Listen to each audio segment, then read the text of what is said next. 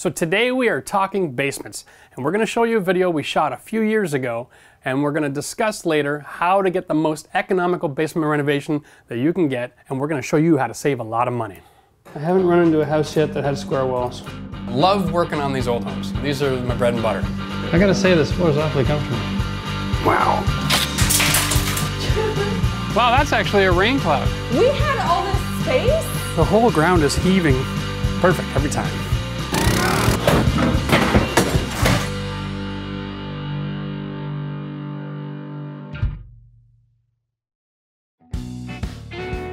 Well, today we're talking basements. Got a lot of our clients asking us to finish the space in the basement for them. So what we're doing today is we're in one of our homes. We're going to go over a basic basement renovation. The idea is we have a half constructed space that we're just going to finish. All right. So in this particular basement, about 20 years old, the construction style of the day was such that they did full 2x4 construction to the floor, 16 inches on center, regular bat insulation, what would be very traditional. More modern construction now, they're only framing halfway down. They're using a blanket wrap instead. So homes that are this age have an advantage because they can be almost finished from their current condition. You can see what we've done is we've just lifted up the plastic, tucked up the insulation back under itself. This is just in preparation for our electrician, trying to minimize as much time as he has to be on the site. That way he can just drill his holes and run his wires without any hesitation. The process for finishing this is quite simple. Because they use kiln dried lumber, you can see that the wall is still pretty straight. We're just going to go around with a proper straight line level, identify beams that are warped or bent or improperly installed. You can see this one here, we got lots of movement. What we're going to have to do here is just cut this beam, straighten it out, throw in a shim and a screw, just fix it up. And then we're basically ready after the electrician's done to drywall the space. In this kind of situation, there's not a whole lot of preparation to do outside of a couple of mechanical issues. Like most basements, all of the heat runs come out of the ceiling. You can see over here, you've got a long run coming out of the ceiling. This particular heat run is here to kill the draft from the windows, but in other parts of the house, the heat runs are also in the ceiling for convenience. So what we have is we've framed this wall to isolate the living space from the furnace area. Temporarily, we have it covered in plastic just to keep the dust down. They have a mid-efficiency furnace, so they do have fresh air mixed with the air in the basement going through the house. So we're just doing this for dust control. But eventually what we'll do is behind this wall, we'll bring 2 heat runs down right to the floor. Basements, it's very difficult to keep warm when you're in the seated position. Generally, whatever heat comes from the ceiling tends to come out halfway down and then start working its way back up again. So what we found is the best way is not to just insulate the floor, but to bring the heat right to the floor. And then on the other side of the room, we'll bring in a cold air return right to the floor, pulling the air across the floor, keeping the air that's warm as low as we can, as long as we can. There's a couple of things we have to overcome. One of them is the steel I-beams. The other one is ductwork. And of course, we always have plumbing and wiring and air conditioning lines. This air conditioning line comes right through the area that we're going to put our theater room in. So on this half of the bulkhead, we're going to have to strap our ceiling 1.5 inches, which is a solid 2x4, and then we can put in our drywall. The rest of the room, we just have to go back with some 1x3s, 16 inch on center, of course, lots of screw surface for our drywall. And all of the rest of these beams will all have to be covered in boxes and drywall beam. This particular house is a typical construction. They have these new beams in here that are basically laminated plywood layers.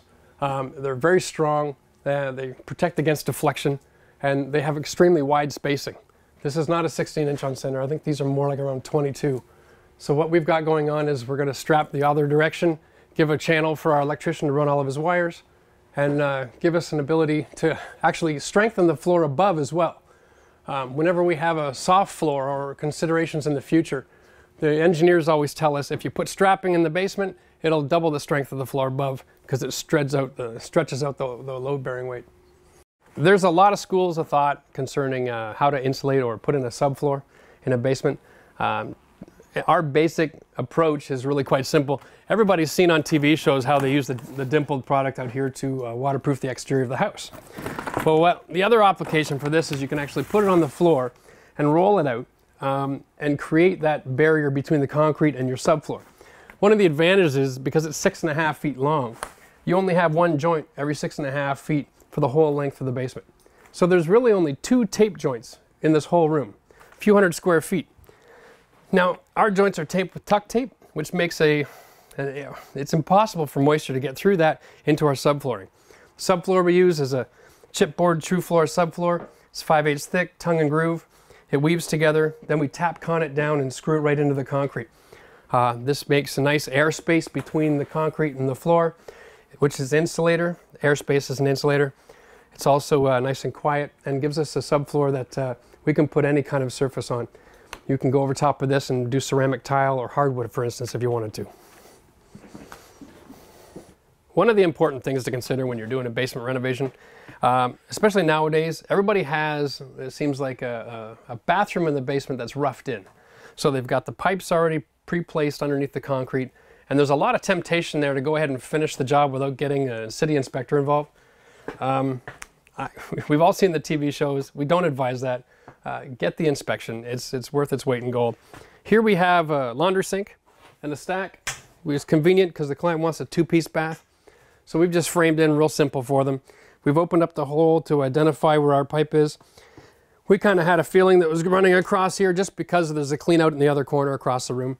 That pipe is PVC. It's not ABS like the stack pipe. So, you know, for all of you who don't know, you need a special glue to connect those two together. So we just use the Bosch chipper, open up a hole, dig out the gravel. Plumber's going to come in and do all the rough-in work for us. Then we're going to call the city up, and they have a special plumbing inspector who's going to come by and take a look at this job. Once he gives us the okay to close up, then we'll be back in next week to do the drywall. Electrician comes tomorrow. We've got marked on all of our doors where the hinges go. Very important. So he knows exactly what side of the door to put the light switch. You don't want the light switches all hiding in behind the hinges on the door. So he'll be down tomorrow to do all the rough-in and running the wires. And in a few more days, mechanical will be done. And then it'll be just time to get dirty and drywall it up. Hey, I get to play again. And of course, whenever you renovate, you always want to have your fan and ductwork nearby so you can pump that dirty air out the window and keep it out of the house. Okay, so before we go any further and we show you how it all turned out, let's talk about some of the rough-in decisions that we made on this project and how it can pertain to you and your cost effectiveness. When you've got a basement, you've seen that we did a subfloor system in there. Back when we shot that video, vinyl plank flooring wasn't on the market yet. And it was being introduced, but it was very thin. It was just a surface cover. Nowadays, we have a luxury vinyl plank. This gives us a lot more flexibility because we don't necessarily need a subfloor system unless you know you're having a moisture problem. So if your house is dry or you're not expecting to have moisture issues because of the style of basement, you can just go with vinyl right on the concrete. You can do the same with laminate as well. They do have products now that are water resistant. I just don't like trapping moisture on my floor, which is why I tend to push towards the subfloor concept. But if you're looking for economical, you could just put your flooring right on the concrete. Now, in terms of the bathroom, this basement didn't have one when we got started, and they were finishing the basement so that it would operate as an office and as a living space. My basic idea is this: if you're going to have a living space on any level of a house, you need to have at least a 2-piece bath on that level. People just are not very attracted to a house that has a finished living space but doesn't have a bathroom on that level for a lot of different reasons. So it's worth it financially. Basically, anytime you have a living space without a bathroom on a floor, open your floor, put in the bathroom. Those dollars are returned to you. And if you're smart with your purchases and your fixtures, you'll get that money back when you sell your house, guaranteed. Not even a question. Don't even think twice about it, okay? You don't have to necessarily put in a custom shower, but at least a 2-piece with a simple vanity and a toilet is fine. And if you're in a situation where opening the floor is not ideal, or you're nowhere near the plumbing vertical lines underneath the floor, you can always go with another product called SaniFlow. It's got pumps on it, and you can take that wastewater from your sink and toilet and you can direct it through the rafters anywhere into that basement it needs to go. Very effective if you're out in the country or on a septic or in that kind of system. So, now I got people asking me all the time, what kind of flooring should I use in my basement? What's the cheapest option, right?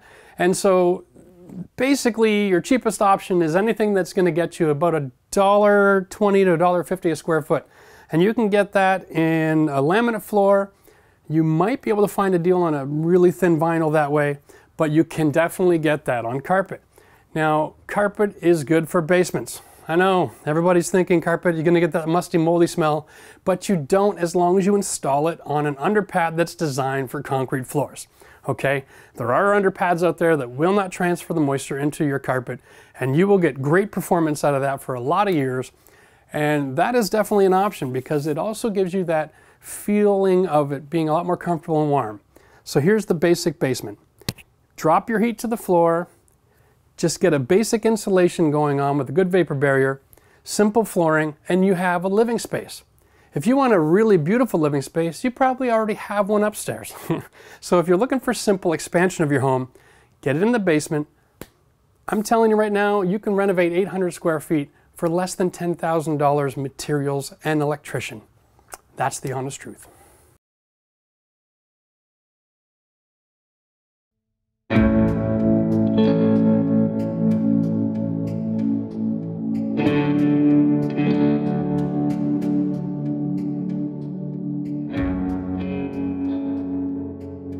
We're just going to go over some of the features of a very basic basement renovation. Traditional with basements, we've got pillars and posts. Some of them have got sewer lines in them, so there's a clean out. By code, we have a spring-loaded trap door in the wall so you can access that clean out. Over here we have another spring-loaded door on the ceiling. This is to access a shut-off valve for the hose bib outside. This is a wonderful diffuser for the heat system. In the wintertime, we can open this right up and get lots of heat. And in the summertime, we can dial it back down. It's just a simple touch. And that keeps the air conditioning from pumping into the basement. It doesn't need a whole lot of help. Again, basic trims, basic paints. We have an entertainment center over here. So we've got Cat5 wiring. We've got coax cable and all of the other things, pre-wired surround system. It's all pre-wired so that after the TV goes in, the client will have everything all hooked up and sit there with all of his remotes and enjoy that. This side of the wall over here, behind this wall, we extended 2 heat runs off the main trunk line and bring the heat right to the floor. And these are adjustable as well.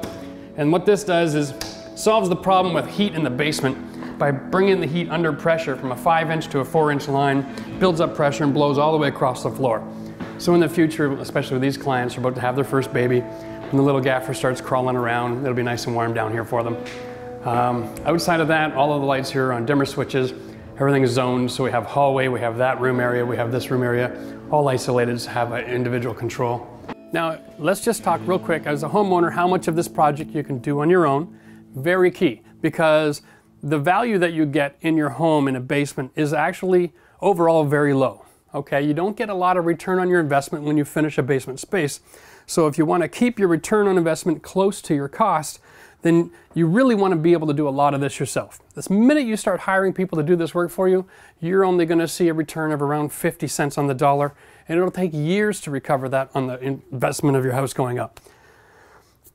If you get a building permit and you want to add this space and do your own plumbing, you can. You're going to need to know your plumbing code pretty good because they're going to inspect the rough-in as well as the finish. My suggestion in that case, go with the SaniFlow system. Then you don't have to open the floor, you don't have to tie into old existing plumbing, which might run you outside of your expertise. And then it's pretty simple to follow the instructions and do all that according to code.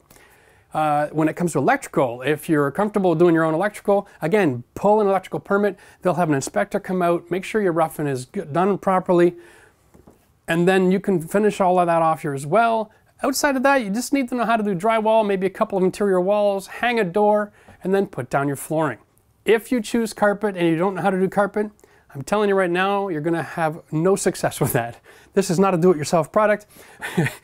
I've tried it a couple of times and failed miserable. I don't suggest it for anybody, but if you want to go with laminate or vinyl, those are just basically measure and cut, and anybody can do that themselves.